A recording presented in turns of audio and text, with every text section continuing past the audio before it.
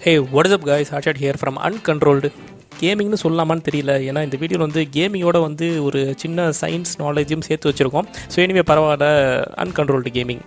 Okay, இந்த வீடியோவில் வந்து ஆல்ரெடி சொன்ன மாதிரி தம்ப்நெயில் பார்த்த மாதிரி எனக்கு தண்ணிக்குள்ளே ஃபோனை போட்டு நம்ம ஃப்ரீ ஃபயர் ஆட போகிறோம். ஓகேவா?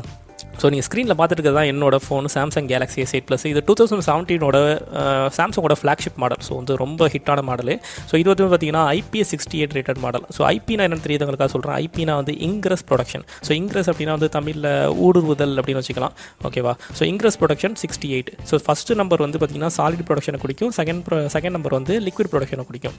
ஸோ 6 அப்படிங்கிறது வந்து இருக்கிற டாப்பு. என்ன அப்படின்னா வந்து டஸ்ட் எவ்வளோ டைட்டாக கிடந்தாலும் வந்து, அதாவது ரொம்ப டஸ்ட்டில் வந்து ப்ரெஷரில் இருந்தாலும் வந்து உள்ள போகாது அவ்வளோ சீக்கிரம். அப்புறம் அதே மாதிரி 8ங்கிறது வந்து அண்டர் ப்ரெஷர், நார்மல் ப்ரெஷரில் வந்து ரொம்ப நேரம் தண்ணிக்குள்ளே கிடந்தாலும் தண்ணி உள்ள போகாது. ஸோ அந்த அளவுக்கு சீலடு ஃபோன். ஓகேவா? ஸோ அந்த நம்பிக்கையில் தான் வந்து 2 வருஷத்தில் இப்போ தான் ஃபஸ்ட் டைம் வந்து நான் ஃபோனை தண்ணிக்குள்ளே போட போகிறேன். ஸோ உங்களுக்கு ஐபி ரேட்டிங்கை பற்றி இன்னும் நாலேஜ் வேணும் அப்படின்னா வந்து டிஸ்கிரிப்ஷனில் லிங்க் தரேன், செக் பண்ணுங்கள். அண்ட் வாங்க வரன்னு பேசிட்டு இருக்காம டேரெக்டாக ஃப்ரீ ஃபயரை தண்ணிக்குள்ளே ஆடலாம். ஓகே, மேட்ச் மேக்கிங் போயிட்டுருக்குது. ஸோ பார்த்தீங்கன்னா வந்து கொஞ்சம் பிரைட்னஸ் கொஞ்சம் அதிகமாக வச்சதுனால லைட்டாக வெளில அடிக்குது. ஸோ ஸ்டார்டிங்கில் அப்படி இருக்கும், அப்புறம் போக வந்து கரெக்ட் பண்ணிடுவேன். ஓகே, மேட்ச் விட்ற போது ஸோ இப்போயே ஸ்டார்டிங்லேருந்து விட்ற போட்டு செக் பண்ணிடணும்னு நினைக்கிறேன். இதுலேயே எப்படின்னா லாபிலே வந்து நம்ம செக் பண்ணிடலாம். ஸோ என்ன தான் வாட்டர் ப்ரூஃபாக இருந்தாலுமே வந்து கொஞ்சம் மனசுக்குள்ள பயமாக தான் இருக்குது. மலையிலலாம் யூஸ் பண்ணியிருக்கேன், பட் இருந்தாலும் வந்து தண்ணிக்குள்ளே போடுறதுக்கு வந்து பயமாக தான் இருக்குது. ஸோ போட்டுடலாம் ஒரு வழியாக. ஸோ தண்ணிக்குள்ளே போட்டாச்சு. பட் போட்ட உடனே பார்த்தீங்கன்னா வந்து 2-3 ஆட்டோமேட்டிக்காக கிளிக் ஆன மாதிரி இருக்குது. டச் ஸ்க்ரீன் ஒர்க் ஆகுது. ஸோ ஆக்சுவலாக பார்த்தீங்கன்னா எனக்கு வந்து எதுவுமே ஒர்க் ஆகலை. இப்போ டச் ஸ்க்ரீன் சுத்தமாக ஒர்க் ஆகலை. ஆட்டோமேட்டிக்காக ஒர்க் ஆகுது. வெளியில் எடுத்தோன்னு ஒர்க் ஆகுது. பட் உள்ள போனதுக்கப்புறம் ஒர்க் ஆக மாட்டேங்குது.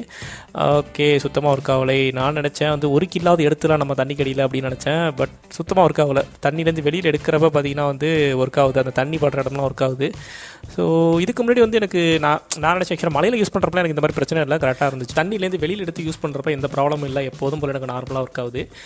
சரி, அப்படியே வந்து தண்ணிக்குள்ளே வச்சு திருப்பி யூஸ் பண்ணி பார்ப்போம். ஒர்க் ஆகுது. ஒரு கில் அது எடுத்துடலாம் அப்படின்னு நினச்சி உள்ள போட்டேன்னு எந்த ஒர்க் ஆகல. தண்ணிக்குள்ளே போட்ட உடனே பார்த்தீங்கன்னா அந்த டீபேட் வந்து அங்கேயும் நவுறுது. ஸோ ஒவ்வொரு இடத்துல வந்து டச் ஆகுது, ஆட்டோமேட்டிக்காக டச் ஆகுது. சுத்தமாக வந்து என்னோடய ஃபிங்கருக்கு வந்து ரெஸ்பாண்ட் பண்ணவே மாட்டேங்குது ஸ்க்ரீனு.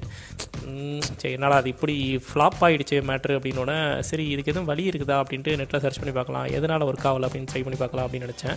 ஸோ பார்த்தீங்கன்னா வந்து அந்த தண்ணி சொட்டு எங்கெங்கே இருக்கோ அந்த இடம்லாம் வந்து ஆட்டோமேட்டிக்காக டச் ஒர்க் ஆகுது. பட் வெளியில் எடுத்த பிறகு இப்போ பார்த்தீங்கன்னா எனக்கு வந்து எந்த ப்ராப்ளமும் இல்லை. நார்மலாக வந்து நான் எப்போதும் போல் மூவ் பண்ணிகிட்டு இருக்கேன். தண்ணியில் போட்டோன்னே சுத்தமாக அப்படி லாக் ஆகிடுது. ஸ்க்ரீனே வந்து டச் லாக் ஆன மாதிரி ஆகிடுது.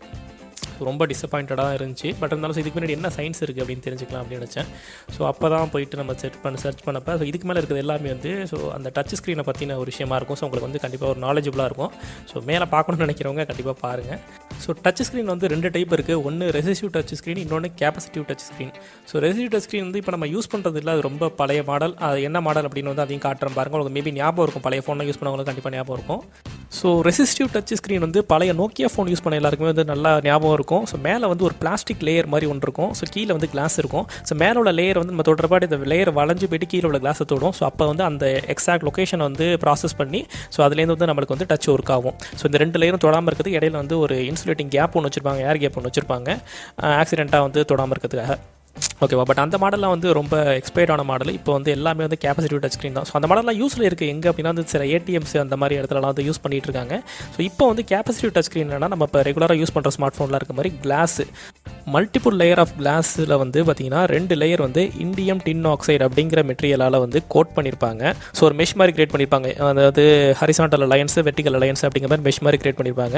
ஸோ அது வந்து பார்த்திங்கன்னா வந்து ஒரு கண்டக்டிவ் மெட்டீரியல். அந்த இண்டியம் டின் ஆக்சைடு வந்து கண்டக்டிவ் மெட்டீரியல், டிரான்ஸ்பரண்ட்டாக இருக்கும், ரொம்ப டிரான்ஸ்பரண்ட்டாக இருக்கும். நம்ம வந்து நம்ம மனுஷங்களோட முடியை விட ரொம்ப மெல்லிசாக இருக்கும். சில ஃபோன்லாம் வந்து லைட்டாக பார்த்தீங்கன்னா தெரியும், பட் முக்கால்வாசியில் தெரியாது. இப்போ உள்ளதெல்லாம் ரீசெண்டாக உள்ளதெல்லாம் ரொம்ப உத்து பார்க்க வேண்டியதாக இருக்குது.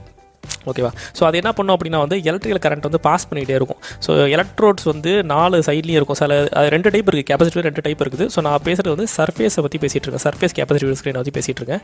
ஸோ அது வந்து என்ன பண்ணும் அப்படின்னா வந்து அது அந்த மெஷ் வழியாக வந்து கரண்ட் பாஸ் ஆகிட்டே இருக்கும் எல்லா நேரமும். ஸோ அப்போ என்ன ஆகும் அப்படின்னா, நம்ம ஹியூமன் இருக்கோம்ல, நம்மளும் வந்து கனெக்டிவ் தான். நம்ம கரண்ட்டில் கை வச்சோம்னா நமக்கு ஷாக் அடிக்குது. ஸோ நம்ம அந்த ஸ்க்ரீனில் வந்து ஏதாவது ஒரு இடத்த தொடுற போது என்ன ஆகும்னா, அந்த இடத்துல வந்து ஒரு வோல்டேஜ் ட்ராப் ஆகும். என்ன அப்படின்னா வந்து அந்த சர்க்யூட்டில் இருக்க கரண்ட் வந்து நம்ம மேலே வந்து பாஸ் ஆகிறப்ப வந்து அந்த இடத்துல வந்து ஒரு வோல்டேஜ் ட்ராப் கிரியேட் பண்ணி ஸோ அந்த எக்ஸாக்ட் லொக்கேஷன் வந்து ப்ராசஸ் பண்ணி ஸோ அது மூலியமாக தான் வந்து டச் ஸ்க்ரீன் ஒர்க் ஆகுது. ஸோ அப்போ டச் ஸ்க்ரீன் ஒர்க் ஆகிறதுக்கு வந்து ஒரு கண்டக்டிவ் மெட்டீரியல் வேணும். ஸோ அந்த கண்டக்டிவ் மெட்டீரியல் தான் வந்து நம்மளோட அந்த விரல் வந்து வேலை செய்யுது. ஸோ இந்த வீடியோவில் பார்த்தீங்கன்னா இந்த மெட்டல் சிசர் எடுத்துருக்கிறோம். ஸோ இந்த சிசர் பார்த்தீங்கன்னா வந்து அது மெட்டலாக இருக்கிறதுனால அதுவும் ஒரு கண்டக்டிவ் மெட்டீரியல். ஸோ எலக்ட்ரிசிட்டி வந்து அதில் பாஸ் ஆகும் அப்படிங்கிறதுனால பார்த்தீங்கன்னா சூப்பராக டச் ஒர்க் ஆகுது. அதோட முனையிலே வந்து இது பண்ணோம்னா யூஸ் பண்ணோம்னா டச் ஒர்க் ஆகுது. ஸோ ஏன்னா வந்து அந்த ஸ்க்ரீனில் இருக்க கரண்ட் வந்து அந்த மெட்டலுக்கு பாஸ் ஆகுது. ஸோ பாஸ் ஆகிறப்ப அந்த இடத்துல ஒரு வோல்டேஜ் ட்ராப் கிரியேட் ஆகுது. அந்த ட்ராப்னால வந்து சூப்பராக வந்து டச் ஒர்க் ஆகுது. ஸோ எல்லாருக்குமே தெரியும் வாட்டர் வந்து எலக்ட்ரிசிட்டியை கண்டக்ட் பண்ணணுன்ட்டு எல்லாருக்குமே தெரியும். ஸோ அதனால் வந்து தண்ணிக்குள்ளே போடுறப்ப ஸ்க்ரீன் வந்து அந்த வாட்டரை வந்து ஒரு மீடியமாக எடுத்துக்கிட்டு அது மூலியமாக வந்து அதில் இருக்க டச் வந்து ஒர்க் ஆகிடுச்சு. ஸோ ஒரு ப்ராசஸ் ஆகிட்டதுனால என்னோடய ஃபிங்கரை வந்து அதால் வந்து எடுத்துக்கிட்டு ப்ராசஸ் பண்ண முடியலை. ஸோ அதுதான் வந்து காரணம் டச் வந்து தண்ணிக்குள்ளே ஒர்க் ஆகாமல் இருக்கிறதுக்கு. ஸோ இந்த வீடியோ வந்து நான் ஒரு கேம் பிளே வீடியோ தான் போடணும்னு நினச்சேன். தண்ணிக்குள்ளே வச்சு விளையாண்டுட்டு வந்து சூப்பராக கேம் பிளே வீடியோ போடலாம்னு நினச்சேன். பட் ட்ரை பண்ணி பார்த்தப்ப தான் தெரிஞ்சு ஸோ டச் ஒர்க் ஆகல அப்படின்ட்டு. அதுக்கப்புறம் எதனால் அதை பற்றி படிக்கிறப்போ வந்து சில இன்ஃபர்மேஷன் வந்து எனக்கு புதுசாக இருந்துச்சு. ஸோ அந்த இன்ஃபர்மேஷன் ஏன் நான் மற்றவங்களுக்கு ஷேர் பண்ணக்கூடாது அப்படிங்கிறதுனால வந்து ஸோ இந்த வீடியோ வந்து போட்டேன்.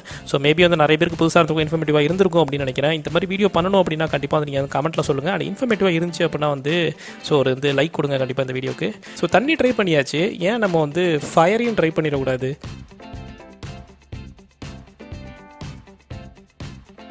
A few moments later.